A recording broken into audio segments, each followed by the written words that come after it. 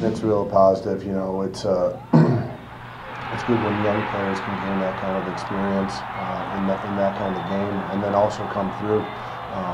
So I got to imagine his confidence is going to be high. The staff and myself have confidence in all of our players, and Jordan came through tonight. He's never too high or too low, which I think it leads for him to having a really bright future, because he's kind of in control of his emotions. If anything, sometimes got to pull him back a little bit in practice so he's not so aggressive. Yeah, it was a special moment for him for sure.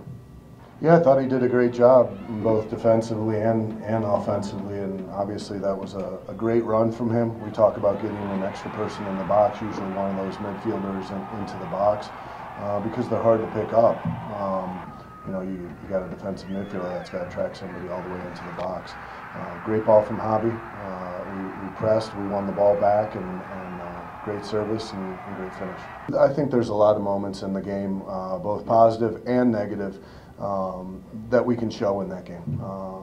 Even more than the choice not to go across was the choice of that mental break afterwards, and they start going the other way. And I think if we have a better positive reaction that says, okay, that's fine, it happened, now let's deal with this, we're in shape, and you know, I think we probably deal with that situation a lot better.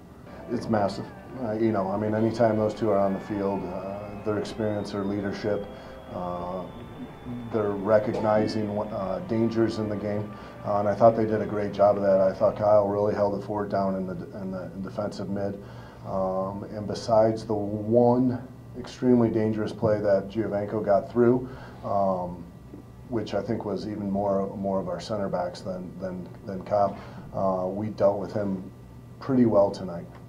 I mean, I just watched the replay back, and you see Javi lift his head up really quick, just sees it, and then believes in it and serves the ball. And again, it was a great run by Luke, but a fantastic job from our team to win the ball in a high area and then turn and play quickly and get him behind.